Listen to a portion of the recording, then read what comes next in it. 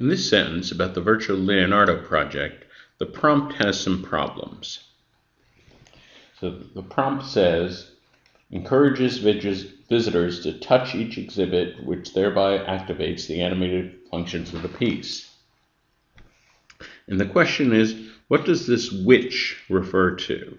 Typically, which would refer to the noun that it touches. Here it touches the exhibit.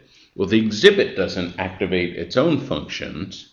What actually does the activation is the act of touching. But we can't really have the word which with an antecedent of a verb. It has to have an antecedent that is a noun. And in fact, that noun has to immediately precede it. So the which is incorrect.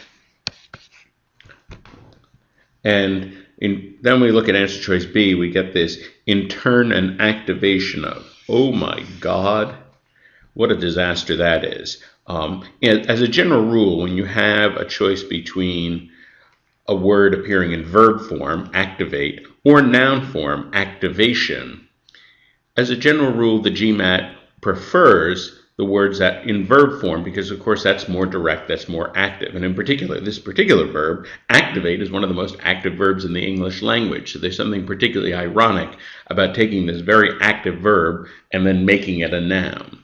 So in turn and activation of that's just a pure disaster.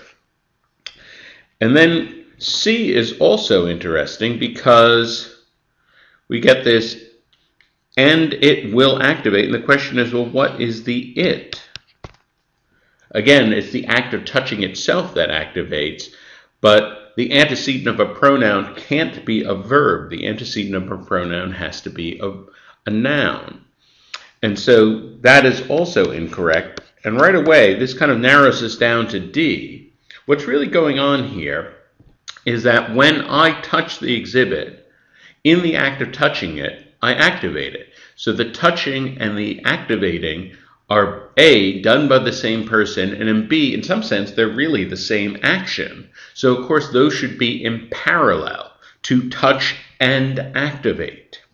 And that's exactly what we have in D, to touch and thereby activate. That is a correct parallel structure. So D is the only one free of grammatical errors, the only one that has the correct structure. Leonardo himself would be proud of it. It is the best answer choice.